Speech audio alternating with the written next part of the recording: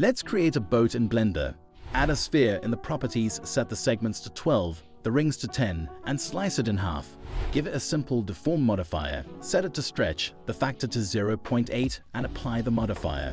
Enable snapping and set it to vertex. Select these two edges and move on the x-axis until they align with this vertex. And do the same with the vertex underneath. Give it a solidify modifier, set the thickness to 0.4, the offset to 1, check equal thickness and apply it. Select these 5 edge loops and bevel them slightly. When done, give it a subdivision surface modifier. For the paddle holders, add a torus and delete a few of the face loops. Add a cylinder, scale it down and place it underneath. For the paddle, create a narrow cylinder. Place a cube at the top and scale it to match. Give it an edge loop and bevel the 2 bottom edges. When done, paste them accordingly in your paddle holders. Use 2 cubes to create the center planks. Thanks and see you next time.